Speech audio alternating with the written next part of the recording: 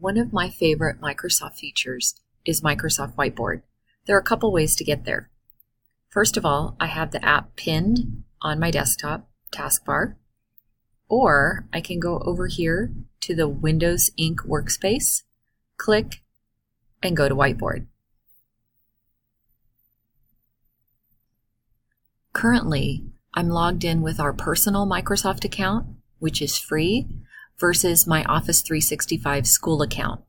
The reason I did that is because I wanted to show you how many of those features are available.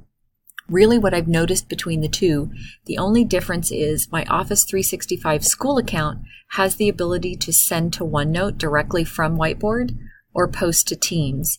And I can also share within my organization by starting to type someone's name versus sending them a share link. On this screen, I see all the boards that I've created. I can create a new whiteboard or go to one I've worked on in the past. I'm going to click on Create New Whiteboard. If it opens for you in this area, you can simply click on the arrow in the top left corner where it says My Whiteboards to get to your list of complete whiteboards. Over here on the right, you'll see the sharing link area where you can create a sharing link for someone to access this board. That way you can collaborate on it together. You'll see your name so you know which account you're logged into. And in the settings menu, you have some options. Active pen is if you use a pen all the time. I like to keep it turned off. Ink to shape. Ink to shape is a phenomenal tool to have turned on.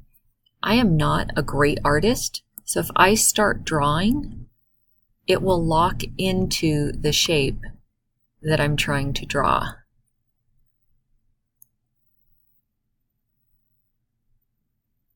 Next up, Ink to Table. First, I'm going to click to clear the canvas. Now, since I have Ink to Table, I'm going to start drawing a table. And I want 2 columns and multiple rows. And you see, all I have to do is draw a line completely through the shape, and it divides. If I start writing within one of the boxes, it will resize based on the information I've put in that. Let's clear the canvas. They've also added object snapping. I can export. Format background is a tool I've used a lot. I can choose a color that may be easier on the eyes. I can also have it solid, dots, square, graph, hybrid, diamond, triangle, wide rule, great for handwriting practice for elementary, and narrow rule. Stick with wide rule. I can choose where I want my toolbar, either on the left, the right, or the bottom. I like it on the bottom. I can also do an accessibility checker, which will look at my whiteboard and see if I have alternative text. I can send feedback. There's privacy and security, help, and about. Along the bottom menu, I have colored pen choices. If you press and hold on one of the colors, you can choose which colors you use most often and also the thickness. Personally, I like this one.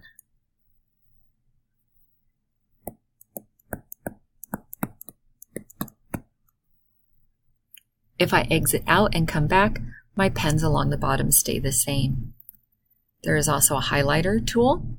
Right now it's set to neon yellow. If I click and hold, I can choose other colors. There's an eraser tool. Again, click on it and you can clear the whole canvas or just erase the portion that you inked. The ruler tool. This is super handy for drawing a straight line.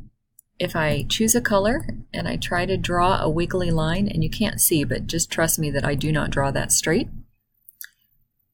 In the middle, you can adjust. You can use your fingers on it to rotate it to the angle that you want.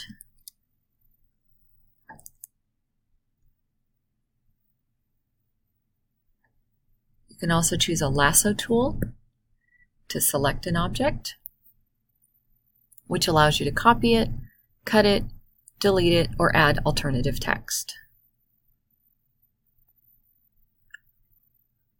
I'm going to go ahead and clear my canvas. The plus sign gives you an insert menu. You can paste from your clipboard, bring in an image, text, add a sticky note, a grid of sticky notes, which could be really handy for a collaborative board, a list, templates, which were just added, an image from Bing, your camera, a PDF, and you can also bring in a Word document or a PowerPoint document. I'm going to test out Bing image, and I can simply write in the field what I'm looking for. And I want a basset hound, which is where my Twitter handle came from, filibuster3.